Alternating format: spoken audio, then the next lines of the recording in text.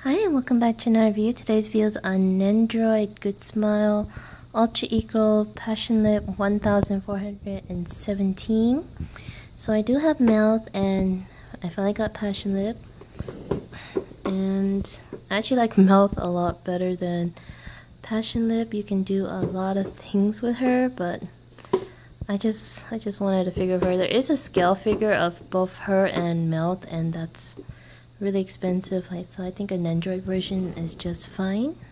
So I already took her out, but yeah, she comes with cherry, a closed fist, some gold joints, I guess, 2 extra face plates, a pouting one, I guess I'm not even sure what kind of face that is, 2 legs, and a spare thing to hold up her fist, I think.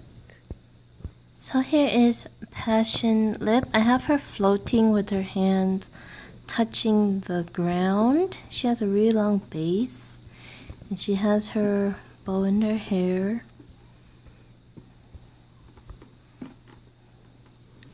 You can definitely move the fingers around to whatever positions you want, or rotate them. You can probably put them in a fist if you want to. Yeah, you can definitely move that. Out of the Sakura 5, she's my least favorite, but she's still cute regardless. I really hated her in the Seraph event. She was really hard to beat, but so was Mel. But Mel, I thought she was cuter, so I can endure it. But Passionlip, with a lot of her screaming and things, it was kind of unbearable. So yeah, I'm gonna go put her down with Melt. I don't know if they're gonna make King Protea, and I still can't wait to see the other 2 of the Sakura 5s. Well, hope you liked this video, and I'll see you in the next one. Bye!